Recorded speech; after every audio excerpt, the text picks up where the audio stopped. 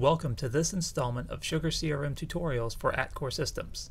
Today, we will focus on the installation and setup of the GLink Chrome extension. The GLink module was created to address issues with integrating SugarCRM with the Gmail system. There have been similar extensions created in the past. However, due to Gmail updates and lack of updates from the developers, they have become obsolete.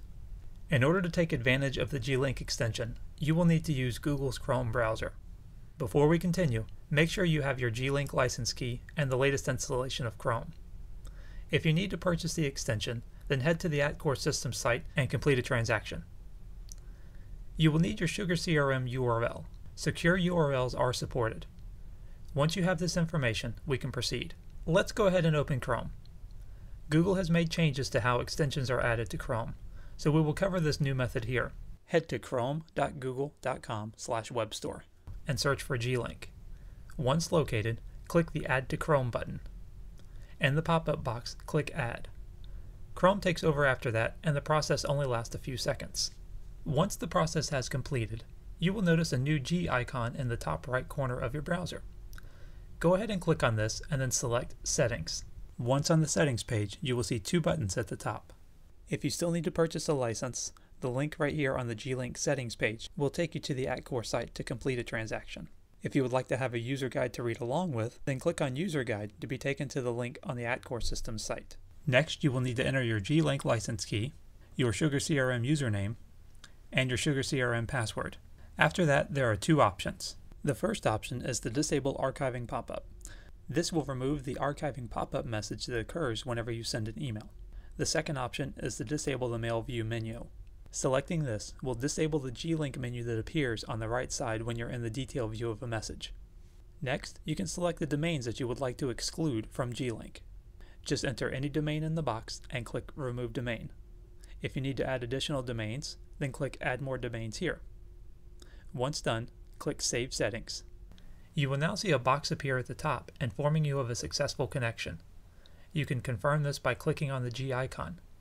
This will automatically test the connection and give you another confirmation that everything is working properly.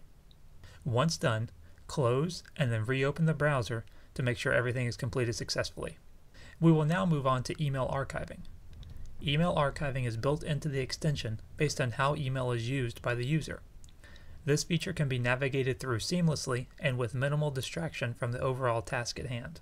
As an example, the user will compose or reply to an email and click Send. Once the user clicks Send, the GLink extension will find any records that match the email address in the to, BCC, and CC fields and present these matches so the user can choose which record to attach the activity. Once the pop-up displays, the user can choose to archive this to multiple records or leave it be. Once your message has been sent, you will see a confirmation link at the top. Clicking on this link will take you to your SugarCRM installation and the contact that you just created. GLink provides a great method to determine if those contacts in your emails already exist in records within SugarCRM. This feature allows for instant client management without the hassle of tracking each email opportunity and then manually adding them into SugarCRM each day. To view this function, click on an existing email record within Gmail. GLink will show a menu on the right-hand side of the page which lists the names of each person included in the email along with a GLink menu button for each. GLink will automatically determine the type of record within SugarCRM that matches the name and email address. It will then display the relevant details if the record already exists within SugarCRM. An account badge will be shown if the record is already linked to an account. The GLink menu button provides the options to create a contact, opportunity, or case, as well as view and convert a lead. If you choose to create an opportunity, then a pop-up window will open to enter their name, the account name, the opportunity amount, the expected close date, and the sales stage. If you opt to create a case, then a pop-up window will open and ask for the subject, the account name, the priority, the status, and a description. When the option is chosen to create an opportunity or a new case, then an account name will need to be entered and searched for within SugarCRM. Just enter the name and click Search. Once found, the account information will populate the available fields. If you receive more than one result, then simply select the correct results to have it loaded.